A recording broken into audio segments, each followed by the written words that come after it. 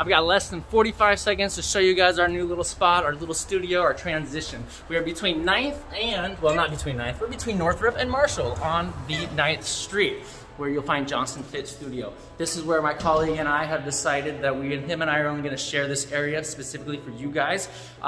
Most important thing, not only do we have an awesome amount of space here, about 500 square feet of personal space with, you know, the HEPA Dyson air filter, but more importantly, him and I have agreed that we are not to allow traffic amongst each other in between sessions. So that means the only person that's gonna be here other than yourself is going to be me. You will not see my other trainer, you will not see any of my other clients. We're taking COVID very, very seriously. So wanted to show you guys a quick little area, the space that we have. Yes, we have a bathroom, a washroom, all that stuff. We sanitize, but more importantly, nobody's going to see any other traffic from other clients or other trainers.